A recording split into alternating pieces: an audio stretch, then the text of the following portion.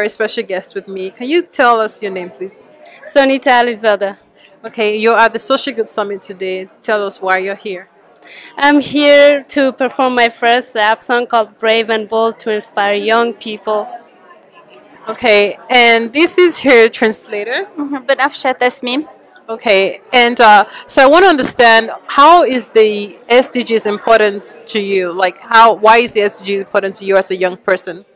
SDG برام خیلی مهمه به خاطر که اگه نصفیت از نصف SDG حل بشه یعنی مشکلات جهان در 2030 امکان داره خیلی کمتر بشه، مخصوصا child marriage از بین میره، یعنی کودکان حق زندگی کردن خواهند داشت. SDGs are really important for her because even at least if we achieve half of the SDGs by 2030, half of the problems in the world will be solved, and child marriage is a big one. So child marriage cuts across many issues in SDGs. So if we achieve many of the goals, that means we have ended child marriage in some way. How did child marriage become an important issue for you to tackle? Because I've lived it myself and my friends. I saw most of my friends being bruised, and this is why I started my advocacy work, because I want to save their lives. And there are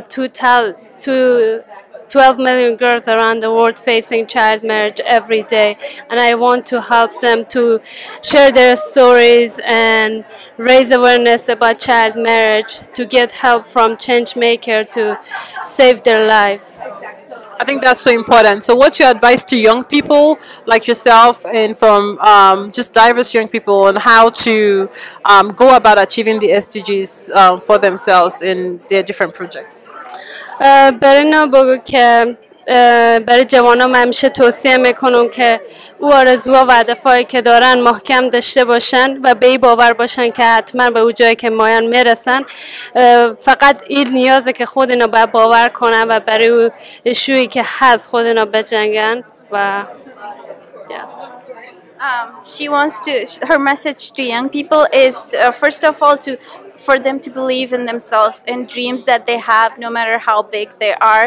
Just believe that they can achieve those dreams. For others to believe in these young people, first of all, they have to believe, and then pick an issue. Take an issue that they feel strongly about, and they should work on that and have the confidence that they can change the world.